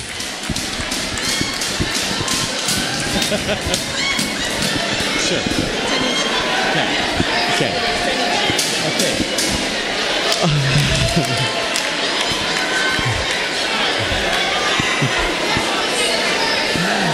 Okay, Tanisha, I don't want you to thief the light. I want you to pray at church, okay? But I'm going to ask that Tanisha, my good friend here from JPS, Tanisha is going to speak to you specifically about your issue and get more details from you, okay? I don't know that you want to do that. Okay, yeah. So she's going to come and talk with you one-on-one, all right? Next. Yes, sir. Good night, one and all. My concern is towards Water Commission. Water Commission. And JPS. All right. What's your name, sir? I'm Clement. Clement. I'm from Lawrence Tavern. My concern is that we have this $250 late service charge. Right. Right? The $250 late fee, payment fee, yes. What I'm thinking about here, the level of theft in the services, that $250 to me compensate for the theft. I am saying as a paying consumer of both services, if you people come to me and say, who are who thieving light in your community, I can give you the information. Don't take the $250. Is that clear? No, I am being fair. Yes. I pay for the services and they steal it from me. I complain to the company. Yes. And what they're saying to me is bull. You understand? Water Commission say, once they take it after it passed through the meter, it's not their concern. Right? Yeah. JPS, they give you a certain amount of line to the meter. Once it's been taken from behind the meter, it's none of their business. You talk to the police, they have nothing to say. So I am saying this is all dishonesty. And if we need to identify the dishonest consumers of the service, we need the customer, the paying customer, to identify them. Thank you. Thank you, sir. Yes, sir. Yes, ma'am. Good evening, each and everyone, distinguished guests and fellow citizens. I'm not hearing you, ma'am. You're going to have to talk a little, just talk louder. Okay. I'm Dahlia Bolton from Temple Hall, Cuba Ridge to be exact, and I have 3 issues and a major concern. First one I would like to put to JPS, because in that area we have about up to 100 or over 100 residents, and just a few private citizens have electricity. The rest of us, you know what it is. All right, I know what you know what it is, right? Very much would like to be regulated so we can get to pay our bills. You want to be regularized. Right. This is where in Temple Hall? Cuba Ridge, just Cuba above Ridge. Golden Spring Primary School. Okay. And for NWC, we also don't have no water commission. NWC pipeline, just 2 private persons, and the rest of us have to go by the river, and it's not healthy. Okay. Because I myself, if I don't really buy a bottle of water or maybe go in Kingston, I don't really get any chlorine water. I have to live by the river water or the rainwater. Yes. And sometimes the mosquito, and then now when the dry season comes, the river get a little low, so you know that the water can be infested or contaminated. Yes. All right, the next thing is, we get, this one is for the MP. We get to understand that we are not registered, so therefore none of the utility companies do not recognize us. Ms. Cuthbert, I would like to know, how can we go about getting Cuba Ridge registered? Registered as a community? As a community. Minister, Member of Parliament, I don't... She says it's not registered as a community. It's not recognized as a community. They say it's private. It's a private. So infrastructure. Place. So what I seem to be getting from you is that because it's not a recognized community, infrastructure is not run in the community. Right. So you don't have light wires and you don't have water pipes. The only service we have is Flow and Digicel. That's the only service we have and getting right now.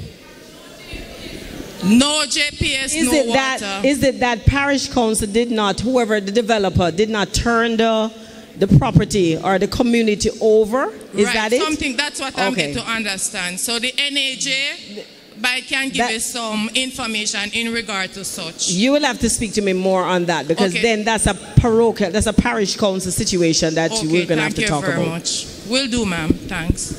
All right, so I'm going to ask NWC, do you know of Cuba Ridge community? In Temple Hall, yeah.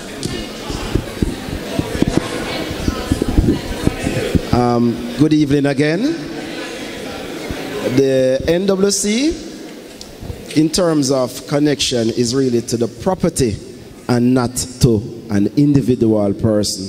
So that situation more likely would have to be sorted out with the other entity. Then you can approach NWC and we will reconnect.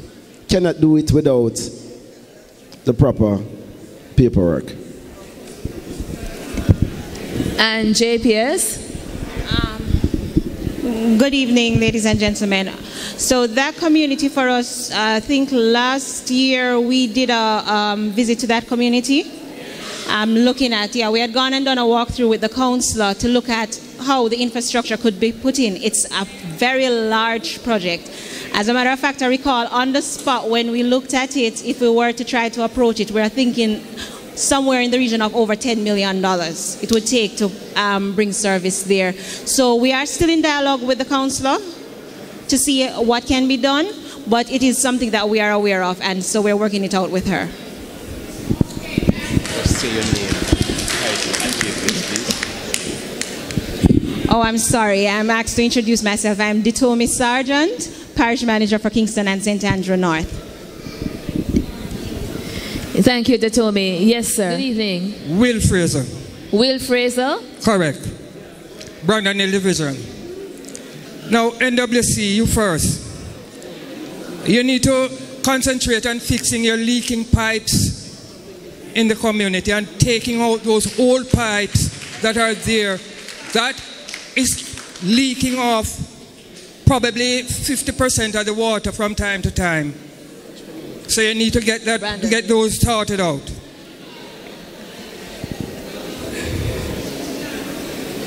Flo, a question here.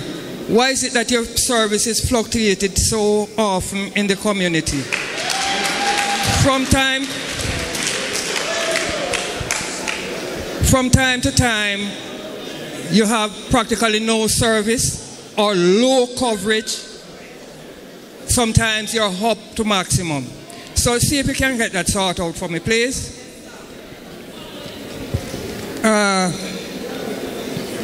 Digicel,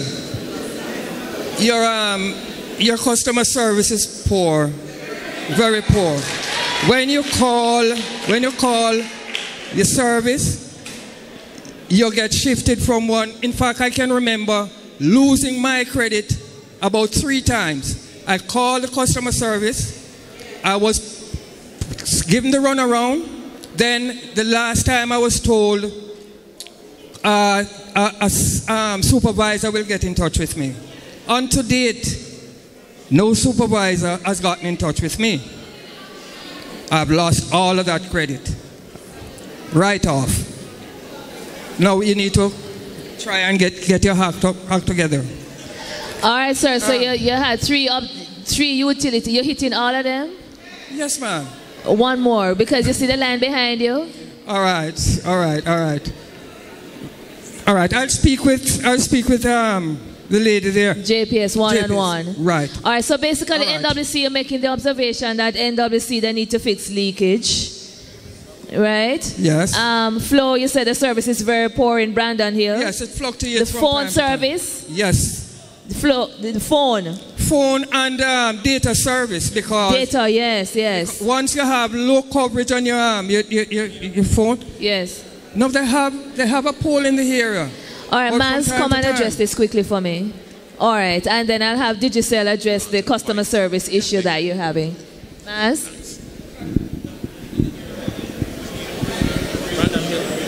Okay, we'll take a look on Brandon Hill, do some investigations for you.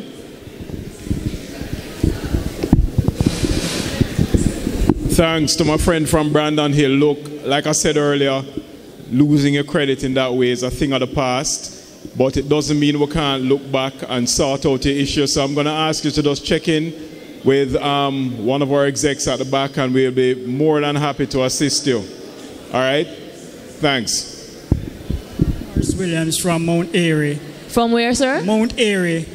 Mount Airy, yes. Okay, for Digicel, there is a tower in Mount Airy, but there should be a red light on the top, and for years that light have been blown. We make several reports, but nothing has been done until now.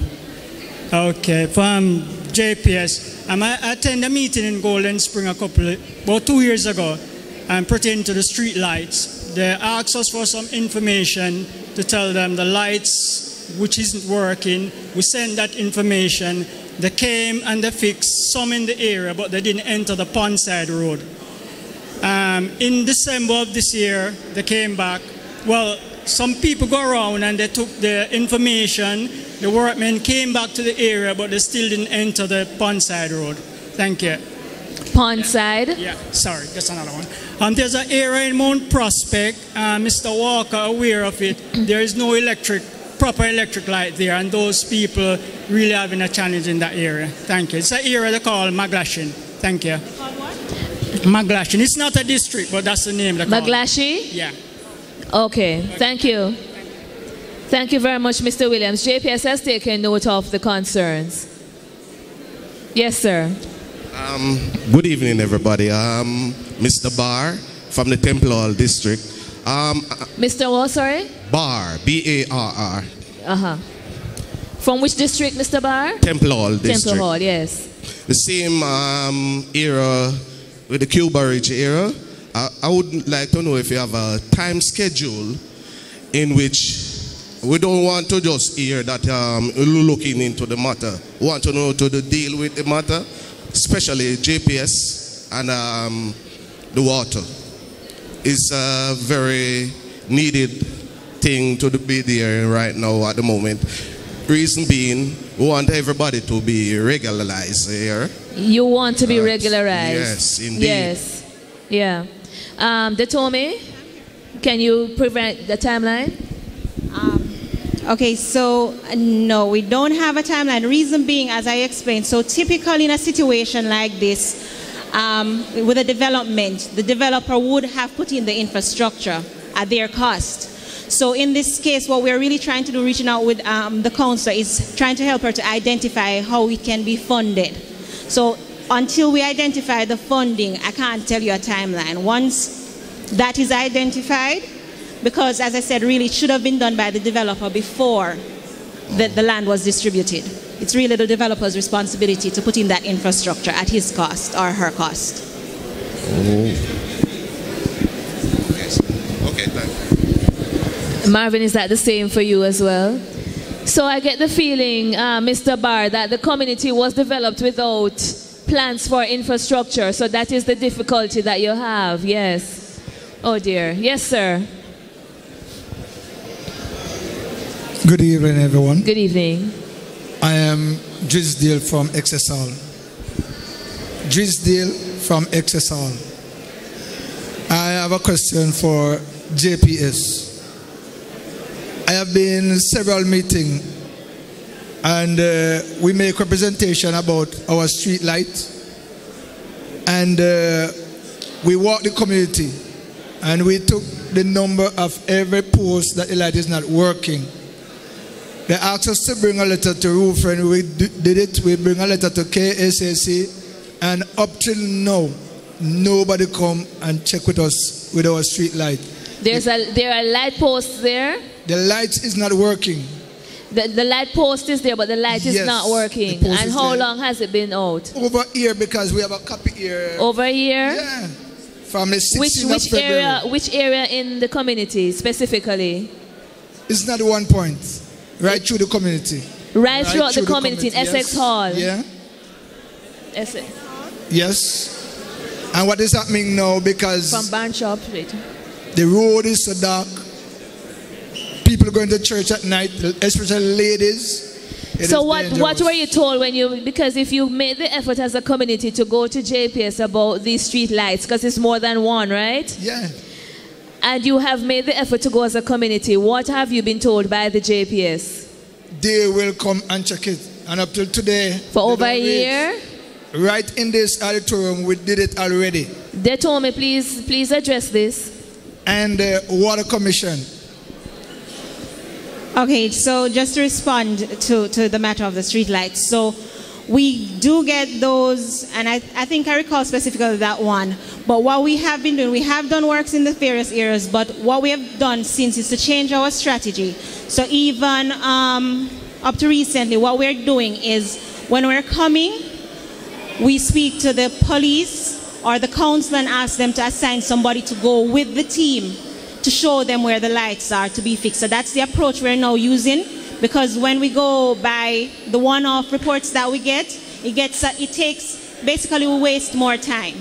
So what we're now doing is working with the councillors and the police. So when we come to the community, they assign someone to take the crew around to where the lights are that need to be fixed. So I will note execs to see who was assigned to go with us, but that is the approach we're now taking to get to all the lights as best as we can. Okay. Water Commission. Before you go to Water Commission, I'm really going to ask you, sir, to be in touch with us at the OUR about this, because we know street lights have been out and so on, but it seems to me that if it is that the residents on a whole make an effort to go and make a formal complaint, over a year, Mr. DaRosa, seems a bit odd. So we're hoping that they told me some action will be put to this. I've been to OUR already, and it was pertaining to the church light, because they were overbilling us, right? And so then we burn it, so we have to pay it. And I've been to OUR. Well, that issue can be taken one-on-one, but the street lights is really, because that's a community now that's plunged into darkness, and that also poses a security issue. Okay. NWC, yes, sir. NWC, they say water is life. So we on that side have no life as pure dead people, because NWC left us on our own. Several meetings. We go to Mariska Road having meeting, dialogue with them, the Citizen Association, and up till today, NWC left us on our own. We now, as a community, are fighting to have our own water project along with our Member of Parliament. It is a shame on NWC. Marvin, can you take that? 30 years no running water. We have to buy water. Me have to bathe in a bad pan like clothes.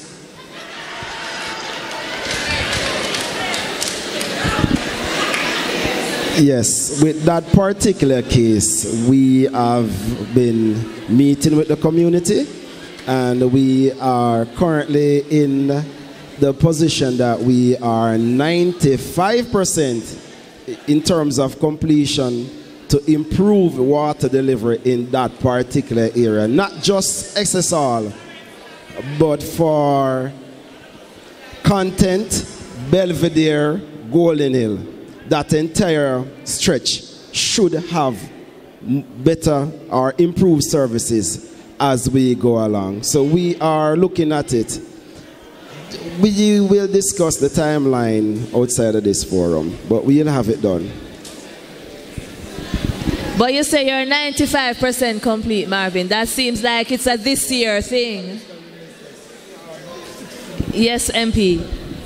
Let me just also add and commend the community of Essex Hall, because they were able to raise funds, $15 million, to get water in their community. So I now want a commitment from NWC, because I've been trying to champion this cause with the people of Essex Hall to make sure that they do get water. And it's quite frustrating.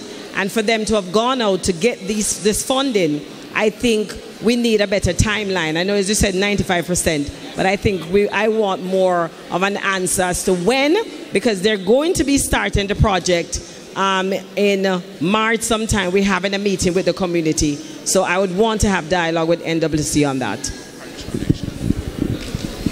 Thank you, MP Cuthbert Flynn. Yes, ma'am. Good evening, everyone. Good evening. I am Diane Ellis from the community of Florence Hill. My problem is there is a ackee tree at my house that is a threat both to myself and my neighbor.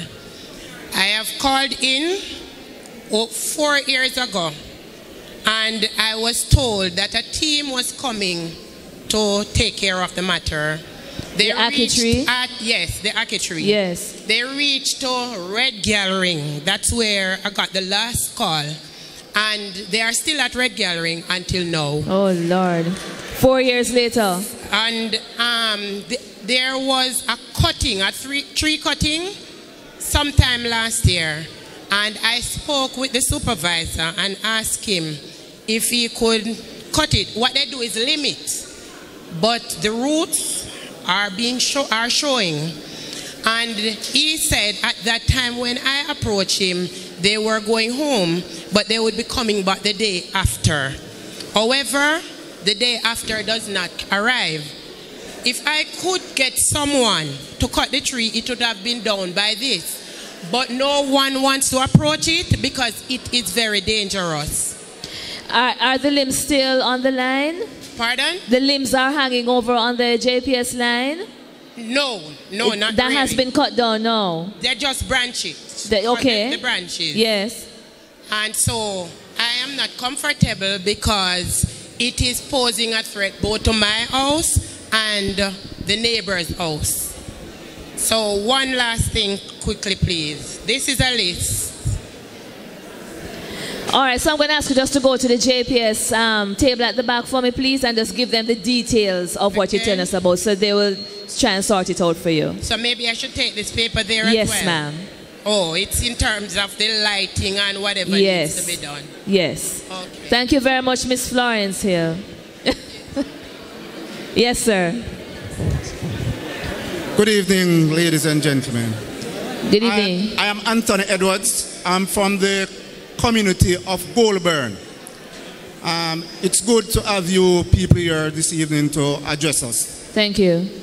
My major concern is with the National Water Commission. 1 second, I'm getting a lot of buzz, so it's a bit distracting. Ladies and gentlemen, can I ask you just to keep down the noise level? Thank you. Wow. Thank you so much. Yes, sir. My major concern is with the National Water Commission. I noticed in recent times the National Water Commission has been advertising in the print media, TV land, threatening customers that they're going to take them to court for not paying their bills and all of that. But I want to ask the National Water Commission a question. If you live in a community and you get water 3 to 4 times for the whole year, okay, and you sending us a bill every month, it won't work. We know that we have unscrupulous customers who don't want to pay their bills, who steal water, but I also think that the National Water Commission is very unscrupulous to be sending us bills every month for water that we are not getting. And we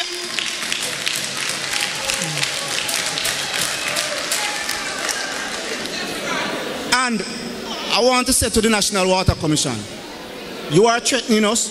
We are threatening you too, because we, the citizens, we are going to pool our resources together and we are going to take you to court for not giving us the service that you set out to do, sir. Thank you very much. All right, sir. I don't know if you can address, Marvin, the water problem that seems to be aggravating his community. Okay, they say they have noted. Are you aware of it? It just come to light. Okay, so Marvin said he was not aware of it, but he's taking note of it, Mr. Edwards. Yes, sir. All right. Good evening, Ladies and gentlemen, everybody. I continue to ask for your support in terms of keeping the noise level down. Ladies and gentlemen, thank you so much. Yes, sir. Yes, good evening. My name is Andre Clayton. I am from the Temple Hall Zion Hill community. Now, I have been living in Zion Hill since 1998. And in that year was probably the last time I have ever seen water entered the pipe in the community. There used to be a standpipe halfway on the hill. But what had happened is that water used to come there like on Sundays and maybe like on a Friday night and so forth. And then we used to get water in our pipes as well at home so we could fill up our drums and so forth for the week. However, from 1998, today is 2018, this is 20 years later, we have not seen not even a drop of water come back into that pipe from then, right? This is a community that is bordered by two rivers. You have the Wagwater River that runs on Temple Hall Main Road, and there's a river up in the hill as well to the back. Now I understand that Water Commission has some treatment plant somewhere near there in Temple Hall that takes the water from that river, send it all the way back to Stony Hill, treat it and send it to other communities. Why can't we get some of that same water that borders our community? We don't have $15 million like Essex, but we have water. All we need is infrastructure to put water in our pipes. The community has been suffering very, very terribly when it comes to water because the people have to be getting waters out of spring holes, right? And if it's not for the mercy of God and the shower of rain, we will have no water whatsoever.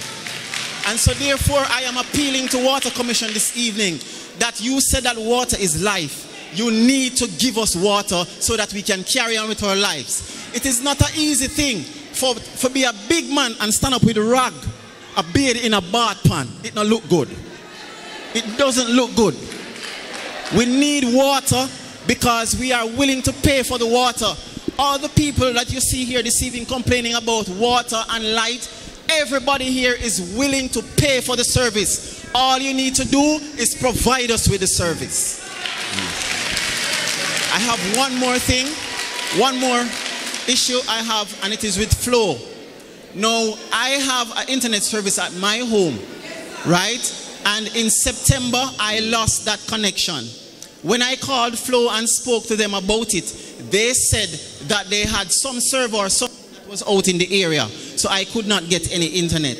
No, it took 3 months before, after I made 2 reports, it took 3 months before somebody contacted me as it regards to getting back my service up and running. And when they had contacted me, when I lost the service in September, I had a balance on the bill of about $7,500. And I had to pay it before I could even get any information, right, as to what it would take to get my service restored. When I paid that money, somebody called me sometime in December again about my service after they had given me a ticket number. When they called me, before I called them, what I did, I called Lime and listened to the billing information on the line. And my bill was for $8,500 and I had no internet for 3 months. When I called and spoke to a customer service rep, they tell me that I have to pay the bill before I can get somebody to come and resolve that. That is not customer service. That is poor. My wife looked at me and asked me if I had paid the bill, why the internet is out so long. So we need to have better service from these utility companies, my dear, because the people are willing to pay. Just provide us with the service. Thank you. Working with that community, and however, the problem that exists is that that community is above the hydraulic grade line. Let me break that down for you. It is above our service delivery. That's why the water goes exactly to the standpipe and no more. So the developer that actually grant permission to actually build those houses beyond NWC coverage is at fault. However, we are looking at it. We have noted the problem and we are currently having we have started doing some investigation in terms of, we have dug some wells and tried to look at the quality of the water. Let me speak to the quality of the water as well. The water that surrounds Zion Hill cannot be used because of the same poor farming practices cannot be used. That is one of the only water you can throw in a desert and something grow. I can tell you that much. That's how bad that water is. We have tested it. It cannot be used. Hence the reason why we are doing further investigation to see how best we can give you better service delivery from alternative source. Thank you.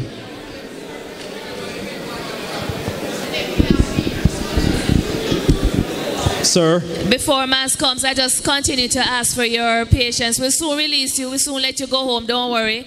We just have about 6 more persons in the line, and I know they'll be very quick. So I continue to ask for your patience. All right? Just take the noise level down a bit for me, please. Thank you. Okay, I'm just going to ask you to just go over to the customer service section and report the issue. There's somebody that will listen to your concern and try to help you out with that bill. Yes, ma'am. I am Ventris Morgan. Ventris Morgan? Morgan.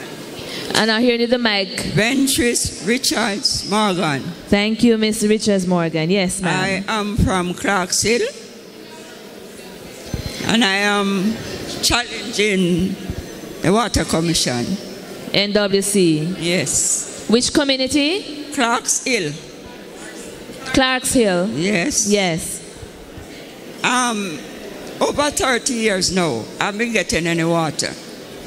You haven't got any water for over 30 years? No water into my pipe. No water in your pipe? No water. And your pipe is connected to the NWC? I have to be buying water. Right? The top or bottom of Clarks Hill? The water is coming up the top. Where do you live, top or bottom? In the middle. In the middle? Yes. Water come from the bottom, water up the top, and we in the middle not getting any water. Okay. Over years now. All right, let's see if we can have Marvin address that. Right? I have to be buying water. Okay.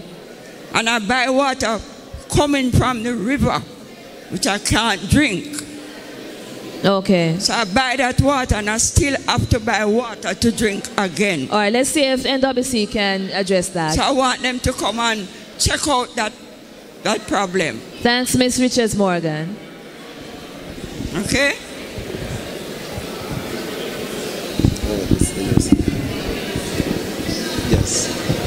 Yes.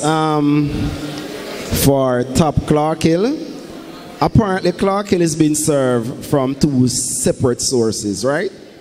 The bottom section goes to the middle, is served from Seaview Treatment Plant. The top section is actually served from same Cavaliers. So the issue that is that once we solve the Cavalier situation, as I had mentioned again, that we are 95% in terms of completion, that will solve that issue. Separate and apart from there are some social problems that are there that we have encountered with. But you can speak to our representative at the back.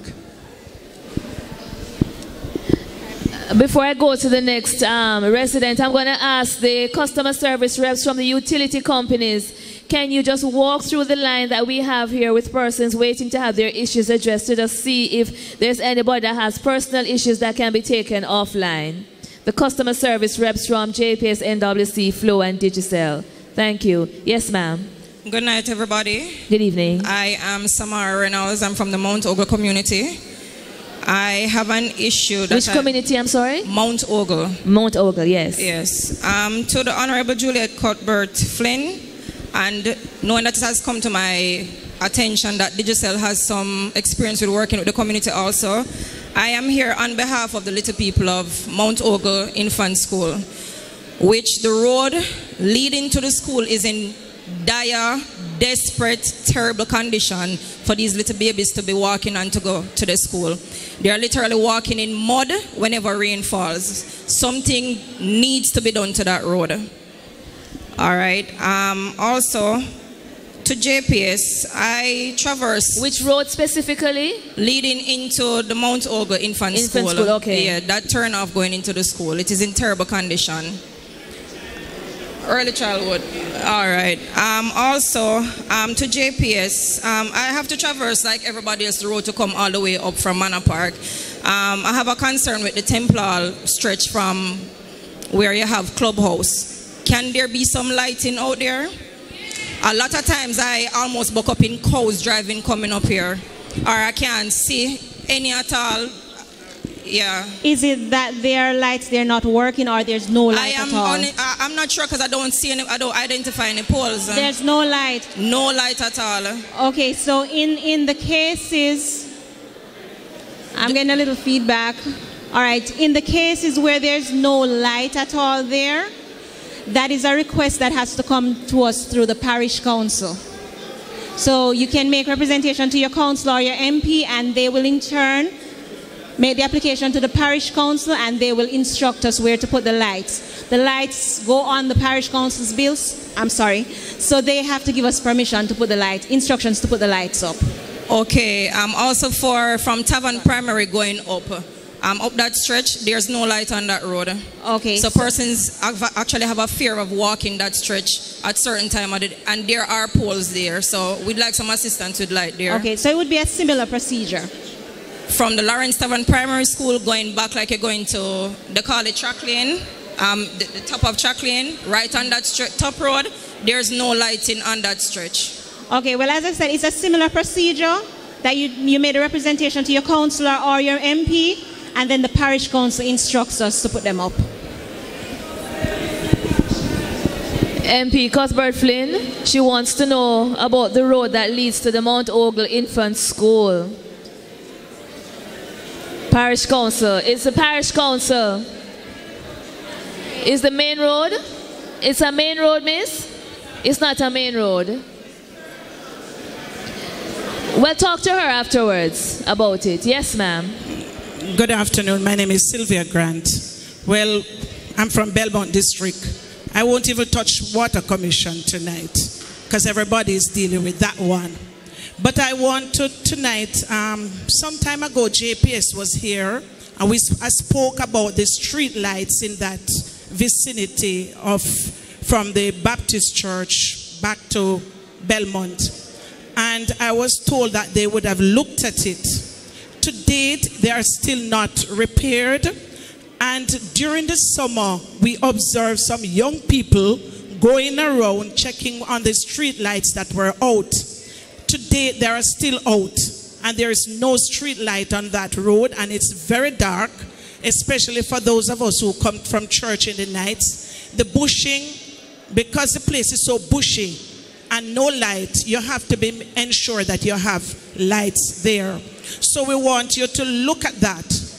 On the matter of, we call it thieving lights, I spoke to our JPS meter reader once, and he told me that I must call the police when I see it. I said, okay, I will not be calling the police, because if you work with JPS, you read the meter, you see the TV light right beside the meter, and you ignore it and telling me, a citizen, to call the police in this time, I am not going to report it. So I need for you to educate your meter readers that when they go out and see these things, they must bring back the report to you, not us civilians doing it. Thanks. Thank you, ma'am. I'll have Daytome address the street light issue. Okay, so Liz, I actually, Mr. Williams is coming up. He's actually the person who coordinates our street light repairs. So he's going to speak to you about your areas and have them dealt with. So additionally, just for the general audience, Liz, can you, the noise. The noise? Ladies and gentlemen, the noise is getting a little bit overbearing again. We can't hear each other. Ladies and gentlemen, thank you. And I continue to ask the customer service reps, because the line is getting longer. We can't stay here all night. We have to leave Miss Spence's school. Right, Principal? We can't stay here all night. So please, ladies and gentlemen, if it is that the issue can be addressed at the help desks, please go there. Okay, so I was saying regarding the street light repairs. Everybody hearing me? Regarding the street light repairs, if it is that you have reports of street lights that needs to be fixed, that gentleman in the red who's Vaden, that just stood up, he's our street light repairs coordinator. So you can just please give him the information so that he can include it in his work plan. Yes, sir. Good afternoon. Good evening. Ryder. My name is David Smichael. I'm from the Maninzil Division. You're from where, sir? Maninzil Division. Yes. I have just one. All right, first, I'm going to give the good news. I'm like, Maninzil Division is one of the few communities can say we have good water supply. See? So, Water Commission, thanks for that. But my problem is, one is I dig up the road and now fix it back. That's my question. The road issue? Yes, man, because Water Commission dig up the road to lay pipes and don't fix back the road. So now we have an issue. That's my issue, the Water Commission. But get the water, yes. Right? But as the road fixed, then come and dig out a big part. Yes. Yeah? And a big part that undermine everything. I know me I walk on track. Water Commission, address that one. Is it that you and no other agency work together that you know that, listen, we have a patching program or something, so when you take out the, when you dig up a hole, do you have a timeline to fix it back? All right, let's have them address it. Thank you, sir. And before he addresses it, MP Cuthbert Flynn wanted, is she here or she went to speak with the lady directly? Okay. NWC?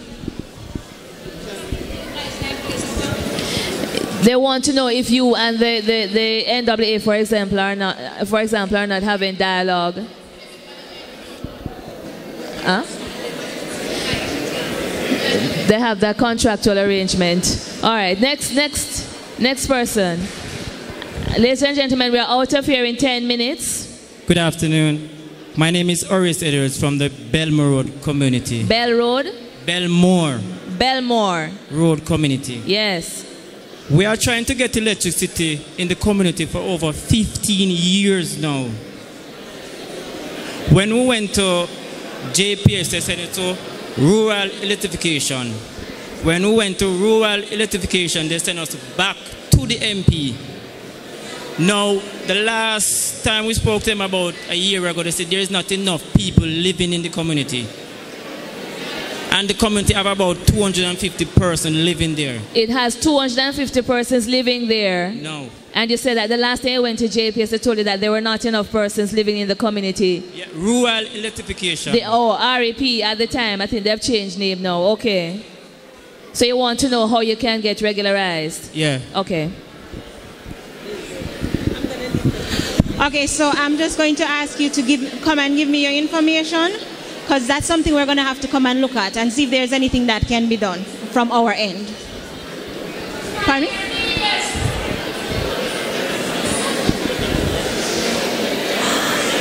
All right, ladies and gentlemen, they're having a difficulty hearing the answers. I like the last light post is at my gate with a lot of wire, and the attention burned down, burned up my fridge, my TV, and my radio.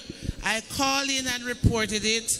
No one came. I went to Roofren Road and reported it, and they said someone is in Mavis Bank area. The next hour they will come to me. This February now is 1 year, and they text me to let me know that I am on the cutoff list. So they embarrassed me.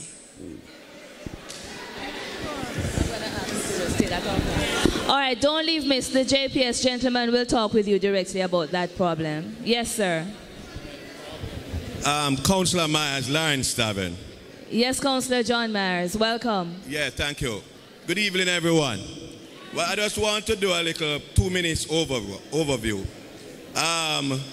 The water for the Lawrence Tavern division, I went with about 4 people from district to the National Water Commission, and I was promised that things will be better in a short while, especially Goburn, Rosal, Petil, Fernhill, and other districts.